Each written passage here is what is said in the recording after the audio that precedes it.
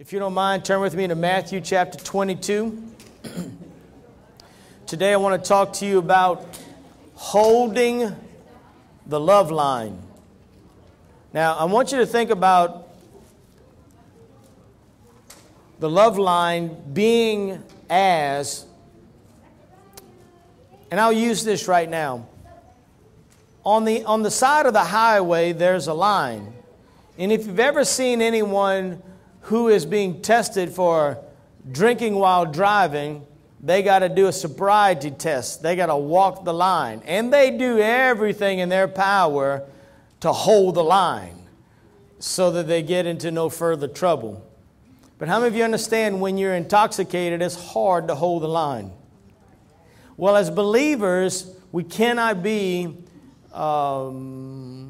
intoxicated with the world system and the events of life that we can't hold the line. How many of you know anger, frustration, bitterness is like an intoxication of destruction, but you can't walk the line of love when you are going through these types of events? So the kingdom of God comes along, and Jesus Christ then points out to every believer that the greatest spiritual force in the kingdom of God and in this universe is love. Amen. And if you can hold to love, there's nothing that can hold you back. So everybody think about your life as if you're climbing a mountain to reach the crest. You want to reach the pinnacle where your life is getting maximum impact. The kingdom of God is now functioning, flowing, is manifesting all around you, in your babies, everything is good. But always remember this. Satan has strategic weapons of warfare set up against you to trip you up, to get you off the love line. And here's why. Because you're people of faith, and faith moves mountains. But the fuel to faith is love. Love fuels faith, because faith worketh by love. And so when you get frustrated or angry and you mouth off bad words. Now look, as men, we understand this. That we can be having this wonderful plan of romance with our wives and just say one dumb thing and run the whole day. Just kill it. Now you act like I'm the only guy. What is it? Somewhere we got off the love line and you just messed it all up. So consider this. If you're climbing this pinnacle, going to the top, it's a climb. Faith is a work. Listen, the only work that you really have is to work on faith and love. You work on those things. Work the word. And the only real fight that you have to fight, you don't fight against flesh and blood. You fight for faith. It's a faith fight. You're always having to fight for faith. That's why it's so important to be in the word, around the word. The word grows faith. So you say, well, Pastor, what's my real job? Well, you may go to work like on a secular job, but your real job to get you to the top of the mountain is you work on faith. You stay in the word. Now, here's what I want to tell you. But in your climb up the mountain, strategic things will happen to buffet you. And if you bow your knee to any one of those buffets, at some point when you get to the top of the mountain, it'll have dominion over you to serve you. So you're going to have to serve it. Okay, so let's take for an example. If fear has been a part of your life all of your days, why are we still dealing with fear? Because at some point, we submitted ourselves to it, and so we still have to go through these fear issues. So we're still serving it. But if you overcome it, then there's no more service to it. So what about an angry person, an angry man, or an angry woman? You can be doing fine and just one thing will just knock you off. Listen, if you don't overcome it at the bottom, when you get to the top and then you have a lot of influence, you'll still be an angry man. What about lust? What about perversion? It seems like you can be doing extremely well, but if you don't overcome it, when you get to the top, you're just going to be a person on the top with a perversion. Oh, don't shout me down. It's just what it is. So our call to God is overcome the strategic weapons of warfare that are set against you to take you off the love line and to get you out of faith. And so the Bible says here in Matthew 22:36, he says, there's a question posed to Jesus, and I want you to notice how he's addressed. He's addressed as Master. Jesus is Lord of all, folks. Amen. And if you want to know how to live life, go to the Master of life. I said the Master of life. He has conquered death and destruction, and he provides to mankind life. So the question now is, Master, which of the commandments, which is the greatest commandment of the law? In other words, of all the commandments, I want to know what's the most significant of all the law. And Jesus answers, thou shalt love the Lord thy God with all thy heart, with all thy soul, with all thy mind. So everybody say, love is the great commandment. And he says, and the second is like unto the first. He says, you shall love thy neighbor as thyself. And on these two commandments, everybody say love commandments. This is how important love is to the human being. It's a love commandment because it's the spiritual force that can get you to the top. It's the spiritual force that will cause you to be happy. It's the spiritual force that will get you well. Do you understand that love never fails? So if I'm dealing with a spiritual issue, a financial issue, a health issue, anything, then why shouldn't I go back then and check out my love walk? Because if love never fails, that means then in love is every health element I need. And it doesn't matter what arena of life I need health in, it has the remedy for my situation. Love does. So do I have to go back? How far back do I have to go? Until you discover what sprung a hatred, a bitterness in my life, and then you sever it at the roots and then you move on. You got to get rid of it. And so Jesus says everything now hangs on this law of love. So again, I want to come across with this thought. Satan, let's look at these little notes here. Satan comes to get you off the love line. Because love is the highest spiritual force in the universe because it's God himself. It's God himself. God is love. And so when you are operating in the force of love, you're operating in the force of God. It's amazing. You can't separate them. You can't dissect it. If you want victory, you got to walk in love. 1 Corinthians 10 verse 13. So for everybody today who is struggling in your love walk, I got good news for you. Check this out. There is no temptation that Satan himself can throw against you, but that is common to man. So everybody is faced with something that they have to go through. But God is faithful. But love is faithful. The temptation is sure. The temptation to be angry, to be mad, to be frustrated, it's for everybody. Everybody has this opportunity to get off their love walk. I said everybody is tempted to get off their love walk. I said everybody, every day is tempted to get off your love walk. You ever got to that place where you say, boy, I just want to give him a piece of my mind? You know what that is? Off your love line. That's being off your love line. And so here he says everything that man is tempted with is common to man. So everybody's got to struggle with it. But God is faithful. Love is faithful. So let's look at it like this. So there's no temptation that is not common to man, but we know this for a fact. Love is faithful.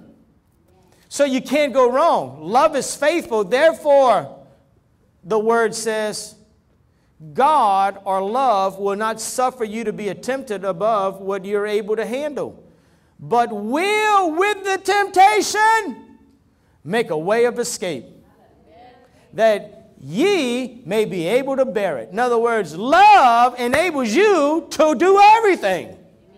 There's nothing that we can't do. How many of you understand Jesus said that you can take offense? So that means that offense can come, but I don't have to take it. Because love allows me to escape the offense. It just depends on your mindset. Because offenses come every single day. People say things. You know, I'll give you an example, all right? Because it was not my heart or my intendency, but I recognize after I said it that my wife could have walked off this stage feeling as if I shot an arrow at her. And that was not my intention. She has an opportunity at that moment to either receive it as an offense or to say, I know better. That was not an arrow. But if she takes it as an offense, I promise you before I get home, I'm going to hear it. Now, you say, well, you're protecting yourself right now. It's probably a little bit of both. What's that? She's not offended. She does not take offense. Glory to God.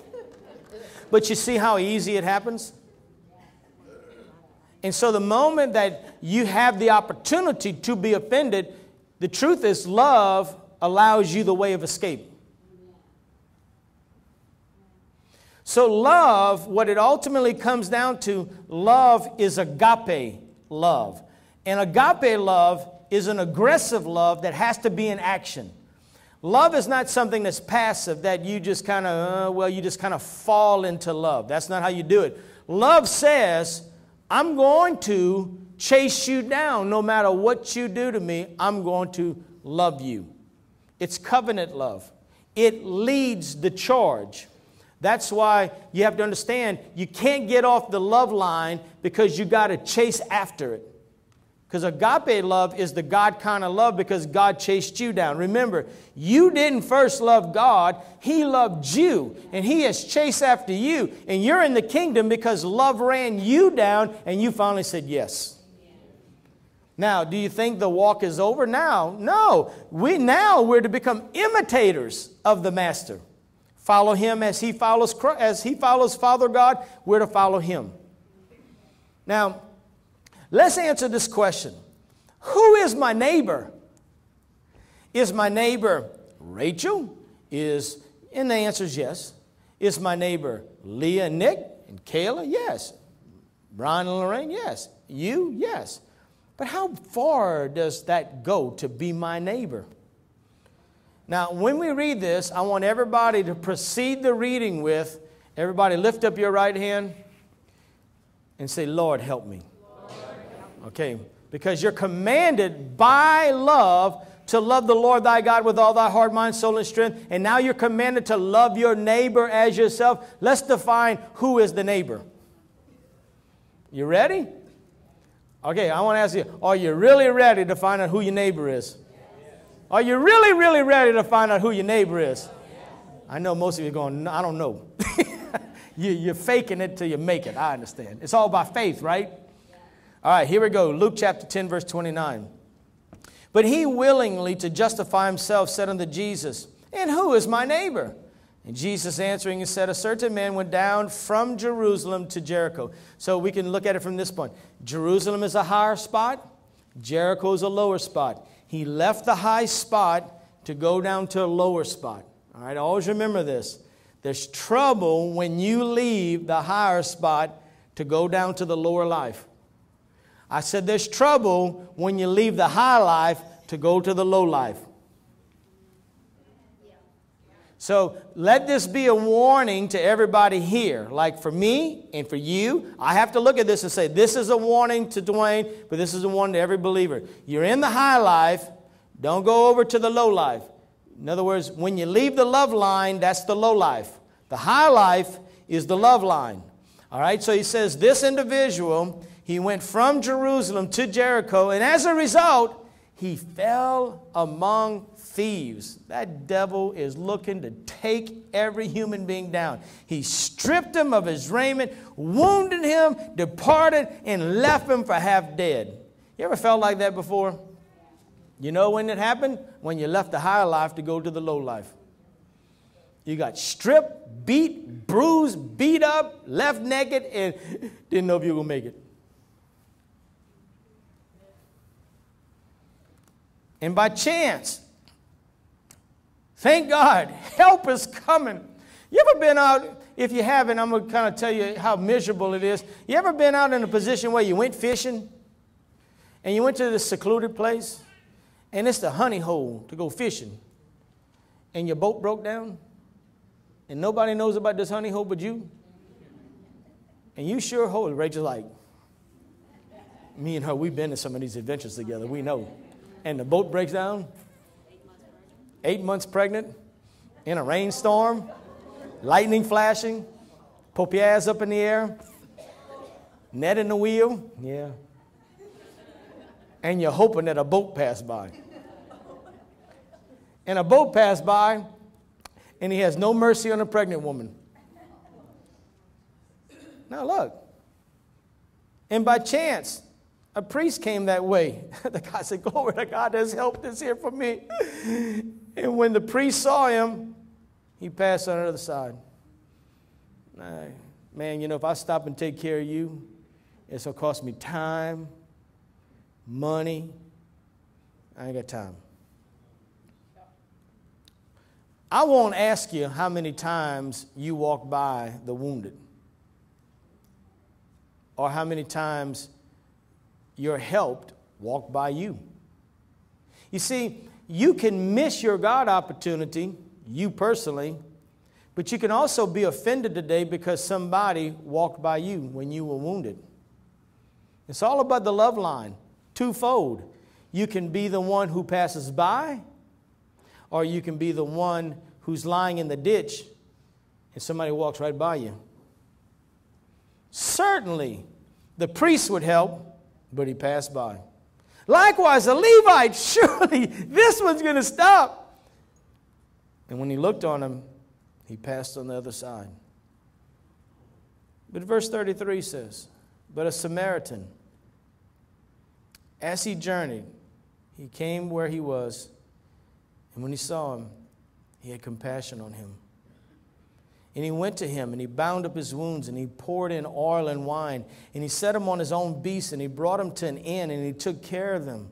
And on the morrow, when he had to depart, he took 2 pence, and he gave it to the host, and he said unto them, take care of him, and whatever thou spendest more, when I come again, I will repay thee. Now Jesus says, now, which of these 3 thinkest thou was the neighbor unto him that fell among thieves? And he says, he that showeth mercy. Now you see that word mercy? That word mercy is covenant love.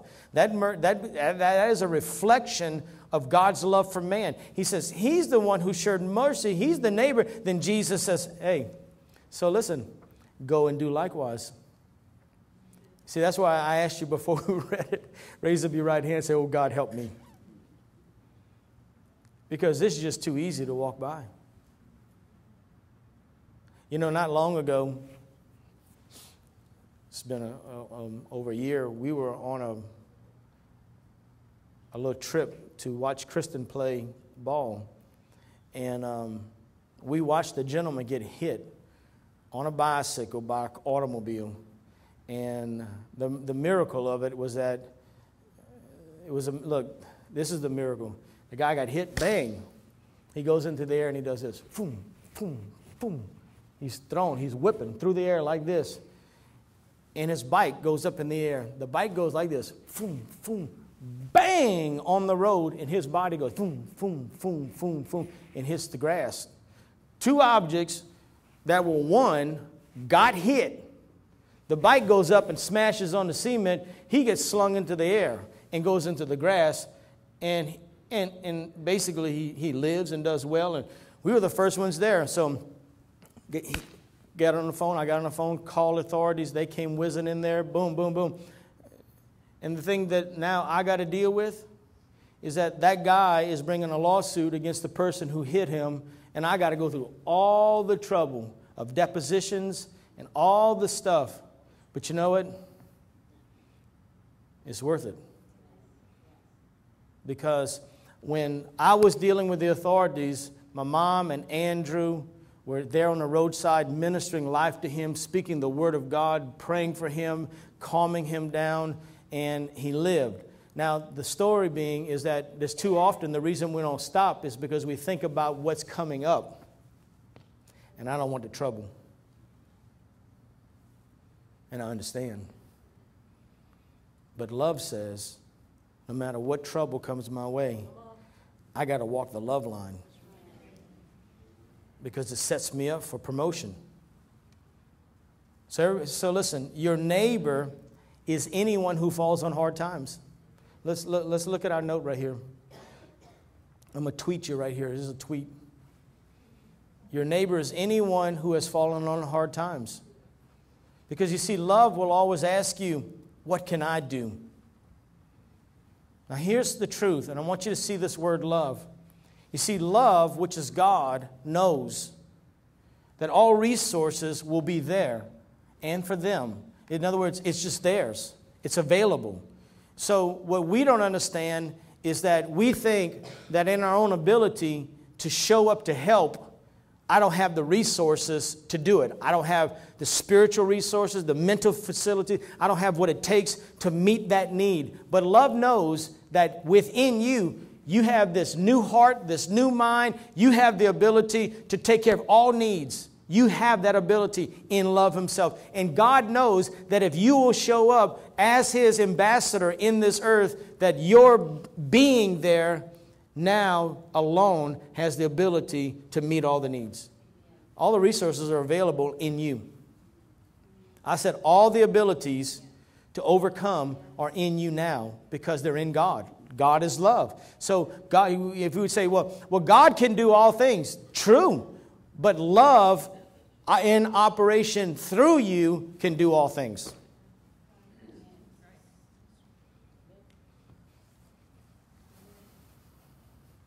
John chapter 13, verse 34 through 35. Jesus says, "A new commandment I give unto you, that you love one another as I have loved you." Now I want you to notice that as I have loved you. So Jesus now becomes the example of how the believer is to love. So you're to love one another. Now in verse 35 it says, by this love example that I've set and your willingness to follow it, by this all men shall know that you are my disciples if you have love for one another. So listen, your ability to quote scriptures is wonderful. Your ability to know spiritual insight is wonderful. But what really sets off the believer or sets them apart is your ability to love when you don't believe that you can. When you've been pushed to the edge and love tells you to walk right through the crowd. When everything is against you and God says, don't lift a hand, don't say a word, I will defend you. Now it may take years for reconciliation to happen, but it doesn't change the fact that love is working for you. And I want to tell you something. Rachel and I have experienced it. We're in the process of experiencing how love is reconciling that which has been broken for a long time. You know, one of the beautiful testimonies that I can talk about was when Brother Leroy sat right there in that second chair. Most people don't realize that for 17 years, when he handed the baton of that ministry, which is this ministry, into the hands of Dwayne and Rachel Bland, what happened was he basically prophesied over us at that time. He said, because I can remember having dinner with them and at the time of exchange, and he said, you know, you're a different man than I am, and you're going to have a different vision than I have, and so I don't know that I can help you, and so I don't know what my place is here anymore. And at that point, severed himself from us for 17 years because he couldn't figure out how he could help me. And how many of you know sometimes the help you need is not in philosophy, it's not in a thought process, it's just the fact that you're present. Amen. I need you there. That's all I need sometimes. Sometimes all I need is Rachel to be there with me. She doesn't have to say nothing. She doesn't have to try to give me profound wisdom. My children sometimes don't need a profound word from God. They just need mom and dad there. Just knowing that you're there. It's just like the comfort of having mom and dad. You know, I'm 51, going to be 52 this year. It's just a comfort knowing that mom and dad are there. You comprehend? Just the fact that love just does that. And so Jesus says, how do people know that you're one with me? You just love. So what we're talking about is this is a new heart that God has given to man. Now, this new man has higher capacities to love than ever before. Now, you have the ability to go higher than you ever thought possible. But the question is, am I willing to pursue that? Because for me to pursue love means I'm going to lose more of myself. And that's the danger thing, because I don't want to lose more of myself. You took too much away from me as it is. But love says, if you lose yourself, you'll actually find yourself. And that's where it's hard to imagine, but when I sow myself into love, then I find my real God-given self. How do people really know that you're one with Jesus? It's the radical change, like Rachel shared earlier, it's the radical change that I fall in love with God. There's no doubt your conversation changes. Everything about life changes. But the most difficult part about it is now that you fall in love with man. That's the challenge. When we were young believers and we got really active in the kingdom of God, it was all right that we went to another church until we started speaking the word into our family life. And at that time, there was a lot of confusion about what we had done. And so there were times where the hurt would come because people would say that I, Dwayne, took Rachel and brought her over into an occult. And so, and then Brother Leroy was the occult leader. It's true, huh? And we had to deal with all that stuff. Now, we could have taken offense, but we couldn't afford to because their salvation was too important. And the beautiful thing about it is before mother-in-law and father-in-law went home to be with Jesus, they walked with us for several years in this family. So they became a part of the Jesus cult. Even though we're not going to call it a cult, but you follow what I'm saying. That was their early mindset. But they became a part of the Jesus family. But you got to overcome it. So the more you love, the higher your capacity becomes. Romans chapter 5, verse 5 says, and hope maketh not ashamed. In other words, your faith in love will never make you ashamed. Because hope is the expectation that God's word is true. So your faith in God's principles will never allow you to be ashamed. Because the love of God is shed abroad in our hearts by God Himself.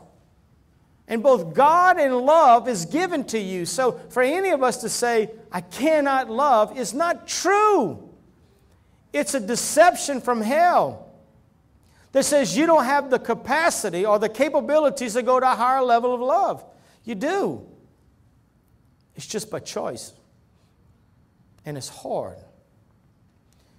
Because in our life, and I think it is for everyone else, the greatest struggle is that you feel the fear of being rejected again. Anybody ever been rejected before? There's nothing good about that. It's the most miserable feeling ever. Now, I know that every person deals with this because a part of my story now that I can share more openly with Brother Leroy was that in our time together, Rachel and I walked by faith for 17 years. And we did things that the Lord would tell us to do. Like, there was a time where we felt like the Lord says, the man is believing for an Easy Boy recliner. Go buy him one. So we went and buy him one. But it didn't bring a difference. He just got a Lazy Boy recliner. He got blessed by God. But there was no change in the relationship. Then it was write him a letter and tell him how much you honor him and love him. And I remember telling the Lord, I remember exactly where I was. I was on the east side of Houma. This is how strong the word of the Lord was, that I was on the east side of Houma. I was about to go into the tunnel, going towards the mall. And right there, the Lord says, write him a letter and express your honor to him. And I really told the Lord, I said, are you going to ask me to do this again? Every time I do it, I'm rejected. He says, if you do it, I'm going to bless you with what you're believing for right now. Now, in those days, I want you to understand, it's not like today. We were believing God for a tape duplicating machine. All right? That was where back then we got DVD burners now, and you can bring a DVD home, or you can go online and you can just download. But in that day, you had to get cassette tapes. and you had to burn them on to bring your messages home. And we were believing that we could step up into that limelight to have a tape duplicating machine, but we didn't have no money. So I wrote Brother Leroy a letter. I didn't know what that, I'll give you what you're believing for. I did that on a Monday. Wednesday night, Pastor Lee Lamry came to church and he preached a message for us down in Chauvin. And he said, Pastor Dwayne, the Holy Ghost spoke to me this week, and so I want to give to you here's a picture of your tape duplicating machine that I bought for you, and I got 1,000 tapes coming to you. And the Holy Ghost, he said, see, I'm going to take care of you if you'll follow my lead. So at that point, I'm like, tell me what to do, tell me what to do, tell me what to do. And nothing came. Nothing happened for a long time. And then through a series of events, I got to meet them. Now look, we're talking about 17 years. And then I met his wife one day at a funeral. And she spoke to me out of loving kindness and tender mercies. And she told me that all was well within her, but to continue to pray for Leroy. And then she died. So in that moment, I had the opportunity to move into that situation, which I did not want to go. And this is when the Lord says, now go to her funeral. Like, go now. She died this day. Go right now. They're at the funeral home. And I'm like, I don't want to go to the funeral home. Because it's always a rejection. And I went to that dark moment in that time frame, and he accepted me into his family. Wasn't a lot of words, wasn't a lot of stuff done. And he said, would you help me officiate her funeral? So I did. Went through that whole thing. I'm like, now we're on our way. Nothing changed. Nothing changed. So we get back at it again. Just keep serving Jesus. Keep serving the Lord. And then all of a sudden, the Holy Ghost, one day we're at the rec center. We're preparing to go into church, and the Holy Ghost says, write him a check today. And I'm like, Jesus! Come on! Why is it me? I didn't do this. I'm pursuing him. Why can't he ever pursue me? He said, because I'm asking you to do it, son. So I wrote him a check. About a week later, I'm walking into the service, and I get a phone call, and it's him. And he says, I'm so sorry for 17 years of hurt and pain I brought to you. Please forgive me. And I said, I want to have lunch with you. Because I heard the Holy Ghost said, the iron's hot. Strike! I said, I want to have lunch with you. He says, okay. And I've heard that before. I said, no. Listen to me. I want a day. I want to meet with you like tomorrow. I want to take you to lunch. All right. Where you want to go? I don't know. All right, I'm going to take you where I want to take you. Took him to the finest restaurant I could find in Houma.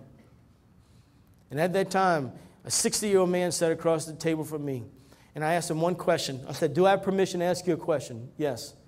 I said, why didn't you ever answer me for 17 years? And I wasn't mad. Just like, why didn't you ever answer me for 17 years? Why didn't you ever answer me for 17 years? And he hung his head and he said nothing. I said, are you afraid? He goes, yes. I said, afraid of what? He said, rejection. That devil lied to us for 17 years. And then in our conversation, we're just talking. We're just starting to get to know each other. And he said something about sleeping on an old mattress on the floor. And the Holy Ghost said, go buy your daddy a brand new bed today. I called Rachel and said, look, you're going to have to bear with me right now, but the Holy Ghost just told me we're going to buy the man a bed, and I'm bringing him to the bed store right now, so you're going to have to trust me that I'm making the wise decision. And I bought the bed, and he went home in a brand new fine bed. Now, when he passed away, it wasn't the same bed, so I don't know what knowing him, he probably gave the bed away to somebody, and he went back to sleeping on an air mattress. But that's just who he was. But I gave him the bed. The end result was 17 years of his final years in the earth, we got to walk as just partners. And I didn't need him to speak into my life on how to build a church, how to grow a church. Didn't need it. It was cool just to have him. Just to have him in my life.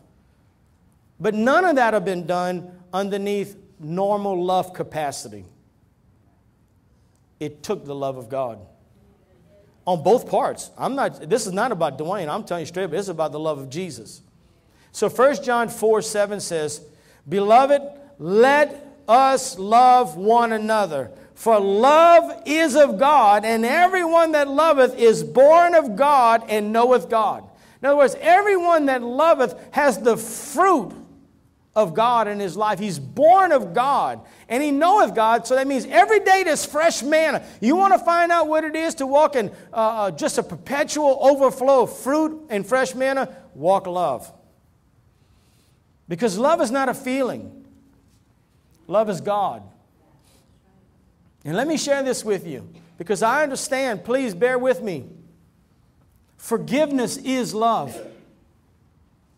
Forgiveness is agape in action. It's aggressive love. When you should not have to do this, but you're commanded to do it for your good and their good. Why did Jesus forgive you? For your good, so that you could come into fellowship with him again. So that he could use you for his glory. Why do I have to forgive? So that I can believe God for reconciliation to bring back that which was broken, so that together we can serve God underneath his headship. To walk in bitterness says, I have need of you. I have no need of you. And that's just a foolish statement. Let me tell you what God says about you. Isaiah 43 verse 25 and 26. God says, I, even I, am he that blotteth out thy transgressions for my own sake, and will not remember thy sins. If God says, I blot out your sins for my own sake, so that I don't remember your own sins, forgiveness is for you, Jack. If God leads with the example, I'm going to blot it out. I'm not thinking about this stuff no more. I'm not meditating on the hurt no more. Because you can't move forward if you always look at the hurt. Every time you see that person, you see the hurt. I'm telling you, one of the greatest revelations I had a couple weeks ago was when Darren Frank stood right here and he made the confession. It was the story, was everything it needed to be, but the confession that he made. He says, I forgive James, all right? I forgive my offenders. I forgive. Wonderful. But I expect they owe me nothing. Not even an apology. That set off bells and whistles. Like, if I really forgive, they owe me zero. And I had to pick that up and say, you know what? They owe me nothing. I owe them everything. I'm going to love you. And it set me free. Now, verse 26 says this. Now, why is it important to not remember sins anymore? Because the next verse says, put me in remembrance. Now it's about you, the offender, coming in the presence of a living God without any condemnation. So if you take it from a natural perspective, now when you forgive somebody, that person can come in your presence without any condemnation of their past. They're free. I said they're free. They're free in your presence. They owe you nothing. If God does it first, and he says this is for my good, then I will believe that the creator of heaven and earth knows what's good and what's bad. And if I'm going to be an imitator, I need to follow his footsteps. Boy, you ought to be shouting me down or something, man. But I know this is tough because it's rubbing you right where it needs to be rubbed at. So God, listen to me. This is for somebody prophetically. Let's go to the little note now. God did not file away your sins. They have been forever erased so that you don't carry condemnation. There's no condemnation in the presence of God. That's what forgiveness is. That's what love is. That my offender has no condemnation in my presence. You talk about a higher level. You talk about holding on to a love walk, Jack. There ain't nothing easy about that, partner. But I want to tell you something. When we start learning how to live that way, men and women will know, man, there ain't no doubt there is fruit in that man's life that he loves Jesus. There's fruit in that woman's life that they love Jesus. It ain't about how much they talk about, well, here's the Lord. No, love walk, Jack. Love walk. I'm walking in love. I'm putting all that stuff behind me. I got to press for the high calling of God. You say, why is it so important there's no condemnation? Because condemnation will keep you out of faith. And we live by faith and not by sight. So condemnation keeps you away from faith. How can you believe God for something when you're always being beat up about how miserable your life is because somebody did you something wrong? So faith is always dealing with the future. Faith is about calling things that be not as though they were. That's the importance. Faith is so important to the life of the believer. But love is the fuel for faith. So let's look at Galatians chapter 5, verse 6. Now look at this. For in Christ Jesus, how many of you are in Christ Jesus? You're born again, you love Jesus, you're in Christ Jesus. For in Christ Jesus, neither circumcision, that means the Jew, availeth anything, nor the uncircumcision or the Gentile doesn't avail anything, but faith which worketh by love.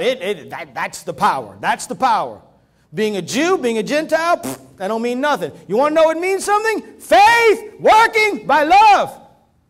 That means I got to look at that hard position and say, I'm going to overcome you, Jack. You hurt me bad, but you're not holding me down no more. I speak to you, mountain, in the name of Jesus. I will defy you. You're coming out of my life because you're tormenting me.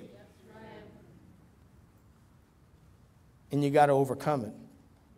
So listen to me. In every area of life, the tempter is there working, trying to get you off your love line, because if he does, your faith doesn't work. So you got to focus on the love line. Focus on the love line. Focus on God. Focus on love himself. It's the first and great commandment. 1 John chapter 5:18. For we know that whosoever is born of God, he doesn't sin. All right? In other words, a repetitious, perpetual motion of sin. How many of you understand your perpetual meditation of the hurt is not good for you? The perpetual meditation of the offender is not good for you. When you're born of God, we don't do that. But he that is begotten of God, look at this, keepeth himself, protects himself, herself, protects their heart. And look at the good news. And the wicked one can't touch me. Ooh, woo. Come on. You want to talk about walking in tall cotton? You want to talk about walking in liberty? If I keep my heart, I stay on the love line. Stay on the love line. Everything is pushing against you. Everything, the wind, afflictions, pressure pushing on you, trying to knock you off the love line. But if I keep myself focused on the love line and I walk in love and I walk by faith and I do not give up my love walk, there ain't nothing the devil can do to me. There ain't no more torment. So 1 John 2 verse 15. So God says, so listen, all right, since it's so important, the love walk, love not this world. Don't love the system of the world. Don't love. Listen, you got to understand something. Love is designed for two people, God and my neighbor.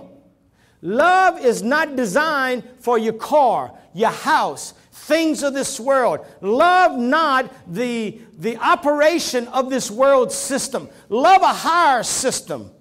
This is why the word says right here, love not the world, neither the things that are of the world. If any man love the world, the love of God is not in him. It doesn't mean that God doesn't love you and you don't love God. It's just that you're not at the higher level. Listen, maybe we need to rethink some things. Like the word love should be reserved for God and man. So instead of like, I love me some bald crawfish. No, I really like crawfish. But I love God and my fellow man. Whoo, I love that car. No, you don't. That thing is going to fade away. It's going to become, in 5 years, it's going to be old and decrepit. You want to trade it in and you're going to love another thing? No, you really like it and enjoy the pleasures of it, but you love God who provided it to you. Amen.